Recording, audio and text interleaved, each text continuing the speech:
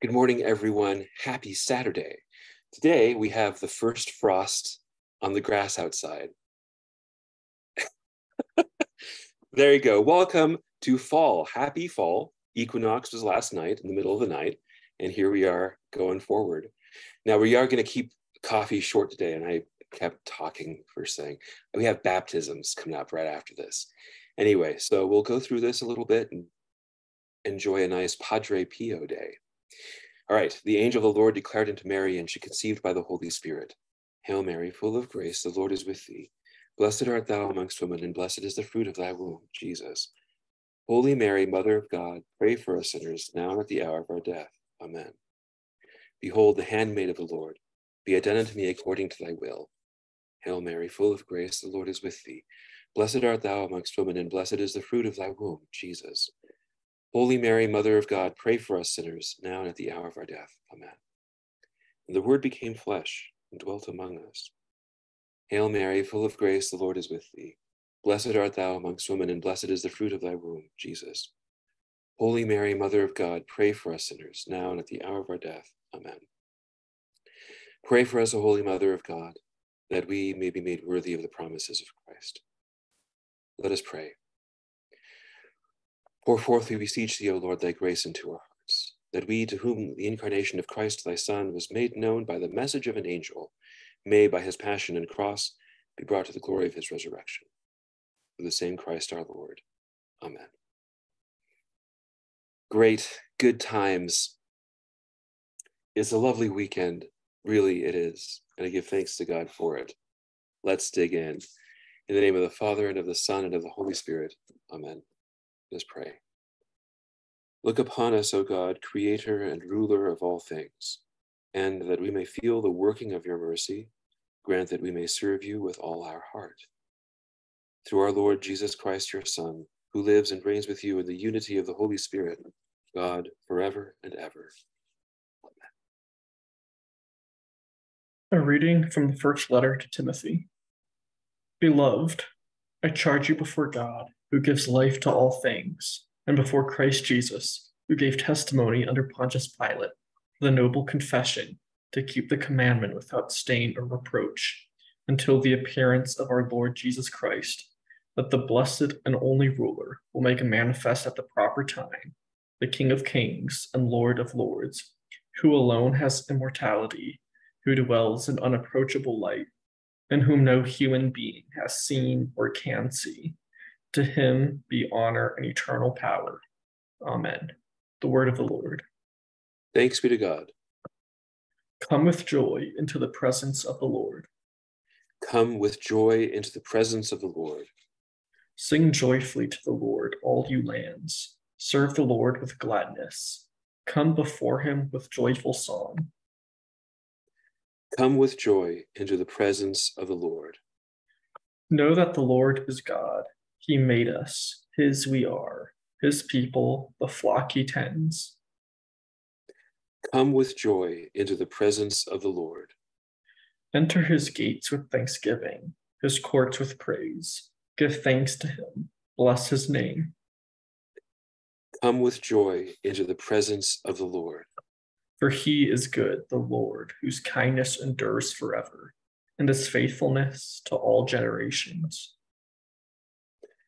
Come with joy into the presence of the Lord. Alleluia, alleluia. Blessed are they who have kept the word with a generous heart and yield a harvest through perseverance. Alleluia, alleluia.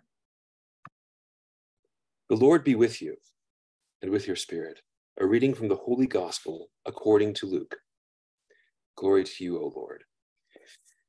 When a large crowd gathered with people from one town after another journeying to Jesus, he spoke in a parable. A sower went out to sow his seed, and as he sowed, some seed fell on the path and was trampled, and the birds of the sky ate it up. Some seed fell on rocky ground, and when it grew, it withered for lack of moisture. Some seed fell among thorns, and the thorns grew with it and choked it. And some seed fell on good soil, and when it grew, it produced fruit 100-fold. After saying this, he called out, "Whoever has ears to hear ought to hear." Then his disciples asked him what the meaning of this parable might be. He answered, "Knowledge of the mysteries of the kingdom of God has been granted to you, but to the rest they are made known through parables, so that they may look but not see, and hear but not understand. This is the meaning of the parable. The seed is the word of God. Those on the path are the ones who have heard, but the devil comes and takes away the word from their hearts, that they may not believe and be saved. Those on rocky ground are the ones who, when they hear, receive the word with joy, but they have no root. They believe only for a time and fall away in time of temptation. As for the seed that fell among thorns, they are the ones who have heard, but as they go along, they are choked by the anxieties and riches and pleasures of life, and they fail to produce mature fruit. But as for the seed that fell on rich soil, they are the ones who, when they have heard the word, embrace it with a generous and good heart, and bear fruit through perseverance. The gospel of the Lord. Praise to you, Lord Jesus Christ. Whenever this parable comes around in the course of the readings, it's always very nice because we get the explanation of the parable also in the gospel. Thank you, Jesus, for preaching it, which is nice. The point of this, though, I think it also is a wonderful reminder that it's not just in like the teaching and then suddenly the having been taught and heard that this comes to an end and now we can check the box and move on. It's worth talking about. It's worth enjoying. Yesterday, I had a really fun experience with the students of the 8th grade of the choir school. They were having a retreat here at St. Mary's. And for their retreat, they asked me to say Mass, which was great because it's Friday, and so it's actually my day off, and so I didn't otherwise have Mass scheduled, so very convenient. And then I went with them and did a little hike, which those crazy children, they decided that on the course of their hike along the Provo River, they should actually jump into the river as well and go swimming. I'm not in charge of this. I would not do this. It was very cold, I am sure. And yes, again, today is the first day of the frost on the grass. Okay. Anyway, I'm sure they had a wonderful time. What I talked to them about was the idea of religion. So in this letter of Timothy that we've been reading, this letter of St. Paul to Timothy, there are two of them, two letters, that is. One of the things that St. Paul talks about is like the nature of religion, not just of faith, but of religion. And that was the reading yesterday. True religion is blah, blah. Anyway, so I mentioned that religion has essentially 4 parts. One, which is taught, the belief, the thing which is, you can express, you can teach it, you can hear it, and you can talk about it. Then the belief part, what it actually like does in the heart. Then the action part, what you do with it, how that actually gets expressed, not just in ritual, but also in action, in the charity sense, in the Christian idea. It turns into a variety of things. It gets lived out in the life in a very holistic way. And finally, truth, actually. It is the real kind of the fuel into all of these things is that it is actually of God, especially again in the Christian sense.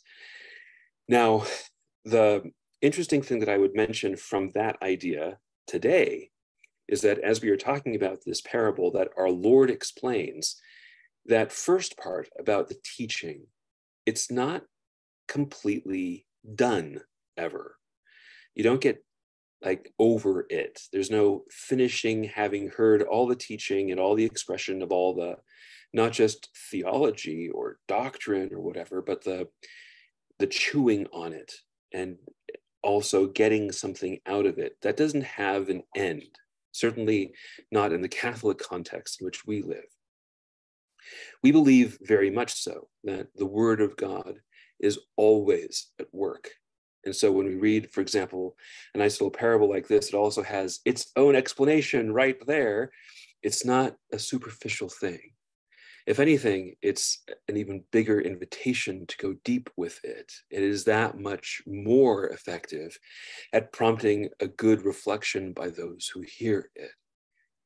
And for those who preach about these things, who are not just me, but really should be everyone, especially in the context of those four things, the life lived out part is a really big one, especially again, in terms of the Christian idea.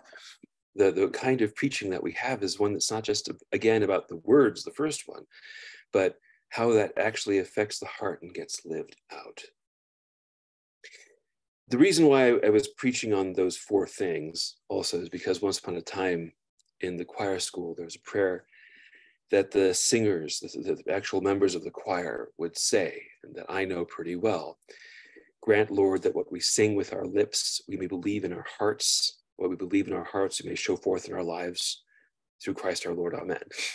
You know, it's a nice, cute little prayer, but it usually also happens that way, especially for people who are in a situation like that, say students in a Catholic school or students in this Catholic school in particular.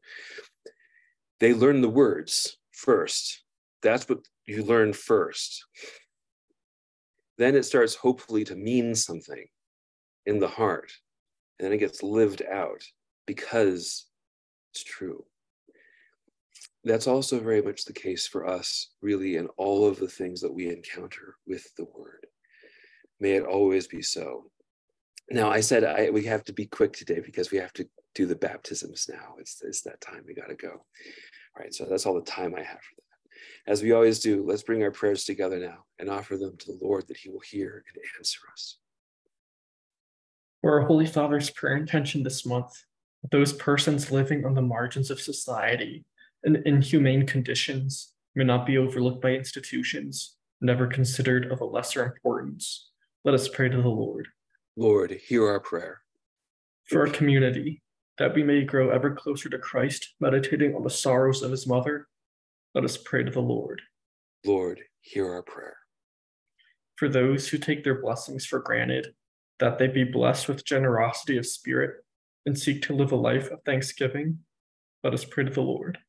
Lord, hear our prayer. For all those who have vowed themselves to God, that with his help they may faithfully keep to their resolve and listen to their movement of his spirit, let us pray to the Lord. Lord, hear our prayer. And through the intercession of St. Monica, for all our friends and families, let us pray to the Lord. Lord, hear our prayer. Gathering all our prayers into one, let us offer them in the words our Savior gave us. Our Father, who art in heaven, hallowed be thy name. Thy kingdom come, thy will be done, on earth as it is in heaven. Give us this day our daily bread, and forgive us our trespasses, as we forgive those who trespass against us. And lead us not into temptation, but deliver us from evil. Amen. Let us pray. Almighty, ever-living God, who by a singular grace gave the priest, St. Pius, a share in the cross of your Son, and by means of his ministry renewed the wonders of your mercy, grant that through his intercession we may be united constantly to the sufferings of Christ, and so brought happily to the glory of the resurrection. Through Christ our Lord. Amen. And may the blessing of Almighty God, the Father, and the Son, and the Holy Spirit come down on you and remain with you forever. Amen. Yeah, sorry, I didn't get a chance to talk about St. Padre Pio. St. Pius, that's his name. Pius of Pietrelcina. Great guy. I love Padre Pio. Everyone should. Who does not? So I'm also one of the people who actually did enjoy the Padre Pio movie that came out this last year that not everyone liked at all. Obviously not entirely about Padre Pio. That's kind of like a side story in the movie, but the point of it though is this. Padre Pio, very interesting character, very real, true Franciscan, definitely very holy and saintly, but also a man of passion. Padre Pio is a very worthwhile saint. Today's his feast day. Enjoy. All right, I have to go do the other things. All right, see everyone tomorrow. Have a lovely Saturday. It's going to be a very busy one for us here today. God bless you all. Bye-bye.